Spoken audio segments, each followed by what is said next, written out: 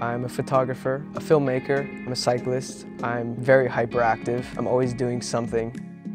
I guess when I was first getting into it, I was a little bit inspired by Hollywood-style movies, but I'd much rather get into more real-life type stuff. Documentaries that look cinematic though, whether it be something related to journalism or something related to sports. I think the most exciting part about filmmaking is being in with the action. I have a video that I did with this guy that rides a freeboard. I was like chasing him with the camera like down the road as he's like skating down the street.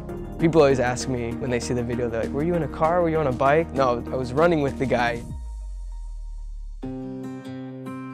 Starting the school here, I went in with the mindset of like, okay, I want to be a camera operator, I want to be a cinematographer. It wasn't just that, I went through sound classes, lighting classes, directing classes, even acting classes. Over the course of time here at the school, I've kind of fallen into more of a leadership position where we're working together and doing a collaboration. Everybody has different roles. I've kind of been placed into that role of being the director. I guess it's a little taste of being in the industry. You're all working towards one common goal. 20 to 30 years from now is a long, long time away. I can hardly even picture like 1 month from now what I'm gonna be doing. Now that I'm in my final year at the academy, I feel like I'm ready to move to the next step into the professional world and start putting those skills to use.